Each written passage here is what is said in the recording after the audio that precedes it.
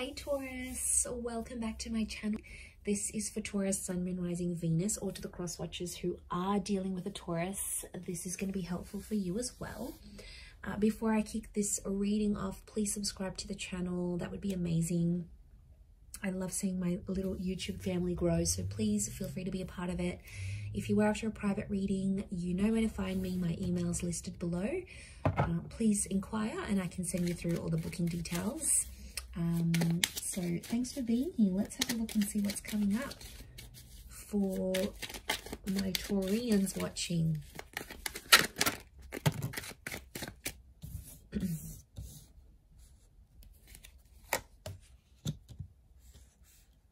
Okay, there's a person from the past that's definitely still hurting and definitely still hovering around you. You've come up as the Hierophant, so that's a very powerful energy for you, Taurus. Okay, the Hierophant and the Emperor. I'm getting that you will need to confront your past, a past issue or a past person. It could even be a past trauma, but it's something that still lingers and still feels quite... It keeps coming up. It's coming up in your subconscious, Taurus, through dreams, through flashbacks. It's almost like there's something you keep thinking about and you're very drawn to it. You've either rejected this or you will reject it. Now, a past, we've got a Scorpio, Aries, and Taurus. So one of these signs could come forward here. And they carry an offer or an opportunity. There's a reason why the past is coming back for you. And I feel like it's a confrontation, either to deal with the past or confront the past. I feel like this is something you've put off for quite some time with the Two of Swords. And I get like it's a no contact. It could be like an ex's energy that's coming forward. This ex is still not over you. They're still very hurt. It could be someone you were married to or you were once married to, but you had big plans with this person, I can see. You wanted the whole 9 yards with each other. What happened, Taurus? You know, you wanted the kids, you wanted the marriage, or you had all of that together. You had that life. And then it fell apart. And I feel like there's little pieces, there's bits and pieces that you're still dealing with. So this past is somehow going to use your family to get to you.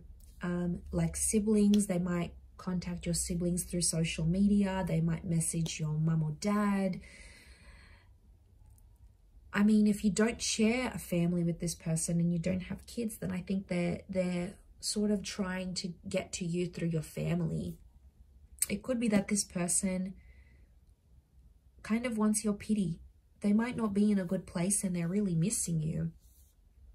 The Death card can be sort of like nostalgic energy, as can the Moon.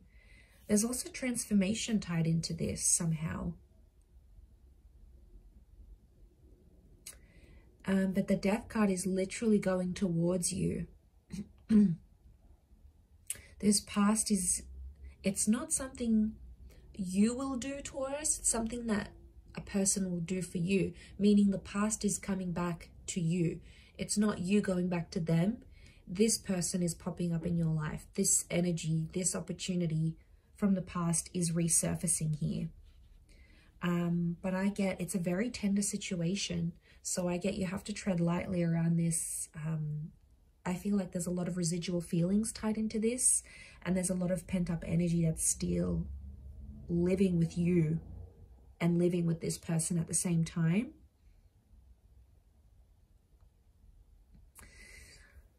I feel like for the most part, you have moved on from this, Taurus. You've been doing better. You've been doing well. You've been working on yourself. And I feel like there's a lot of success coming to you as a Hierophant. I feel like there could be a promotion or an upgrade, or there's someone new that wants to marry you that's coming in.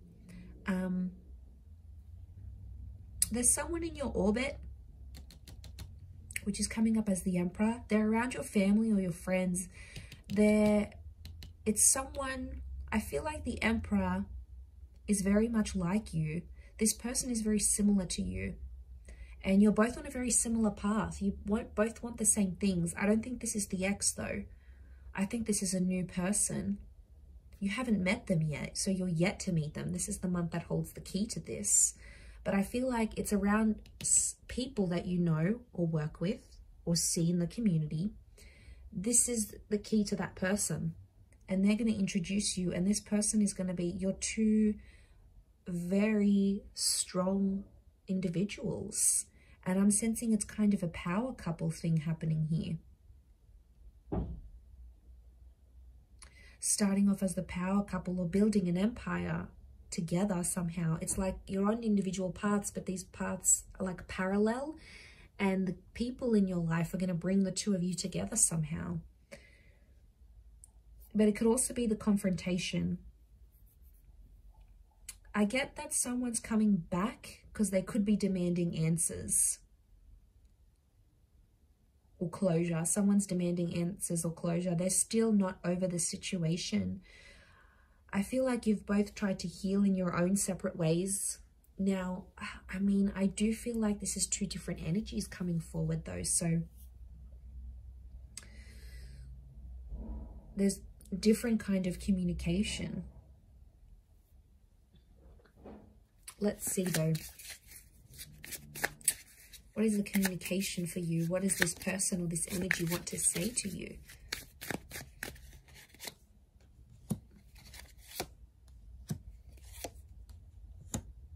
Okay. So, like I said, it's someone that's been on a healing journey. But there's regret. There's a lot of regret. And it's someone who's obviously betrayed you. We've got the Ten of Swords, betrayal. Could be an air sign. Gemini, Libra, Aquarius. Double swords with the Two of Swords. Maybe a Gemini here that has lied to you before or has shown a different side of them to you. Okay, this person, you haven't really spoken about feelings with them, but they'll want to do that. It's been a while. I get that things are maybe awkward between the both of you.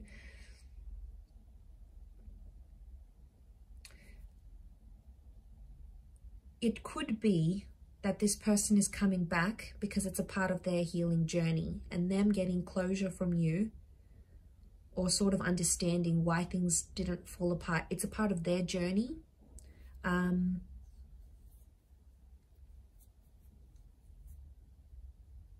I feel like it's more, yeah, it's more that's what's driving the past to come back in. There's still feelings there. It's clear that there's still feelings there and there's regret. So this person has had a lot of time to sort of reflect on things that happened between the both of you.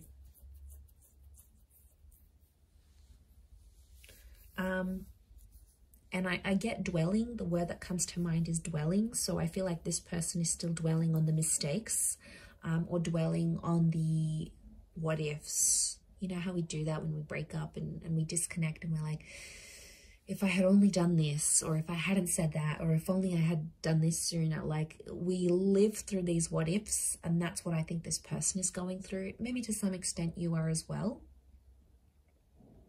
But it's someone that wasn't sincere. I get an insincere energy.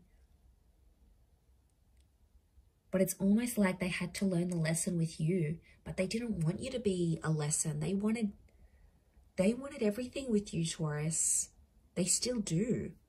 They still do, but they're too hurt to admit it, or they're fearful the same thing may happen again.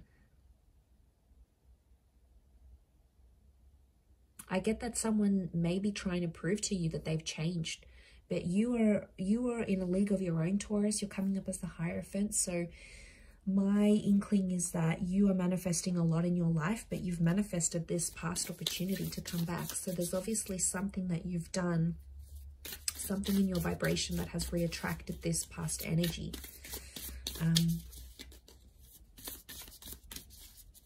Let's see what this is.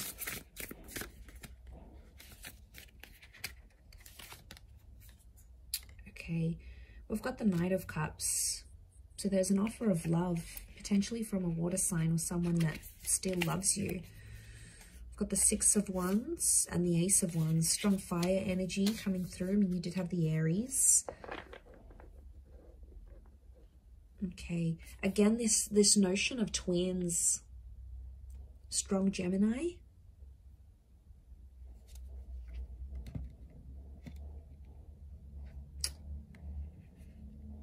Okay, The Ace of Wands, I mean, there, I'm kind of manifesting a third party situation here for you. So I do see like this Emperor and the past is two different energies. Either way, love is being offered to you with the Knight of Cups, or to sort of mend things emotionally. It's an opportunity for you to heal as well though, Taurus. So you need to take it, you need to see it from that light too. It's not just them. It's not just for their benefit. It's also for yours. There could be a moving situation that you're also manifesting, like a different scenery, a new person. I see you being on the move. There may be a travel opportunity connected somehow through work or through leisure. I see you on the physical move, as the Six of Wands as well as on the move. So could it be that this person from the past is moving elsewhere and they want to see you? Maybe. Something about a movement or a relocation is tied into this.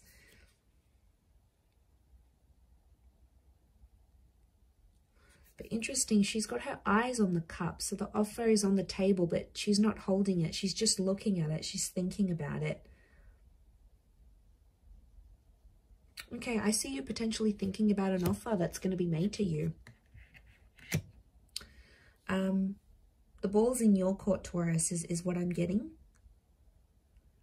I don't see necessarily a huge amount of action being taken towards love, but I feel like opportunities are starting to swirl more than they were before. And I see you thinking a lot. So you've got a lot of thinking to do. Thinking, processing, reflecting. Because there's going to be a lot for you to think about and process. I'm seeing like a wave of information that's coming to you that, you know, you're just going to be sort of shocked to hear, and like, oh wow, this happened and they want this, and you know, it's going to happen fairly quickly, or it's all going to unfold fairly quickly. And it's something that, yeah, you're going to have to sort of decide on and live through. The Emperor could be someone who's helping you though. There might be someone who is trusted, mature, older, could be a parent or a very good friend who's trying to help you through this maybe. So maybe these are connected somehow. This person from the past and this Emperor, they're somehow connected, but it's for your benefit here, Taurus. So very interesting month for you, but I'm going to wrap it up there. Thank you everyone so much for being here, and we're going to catch up soon. So much love, all the best, and bye for now.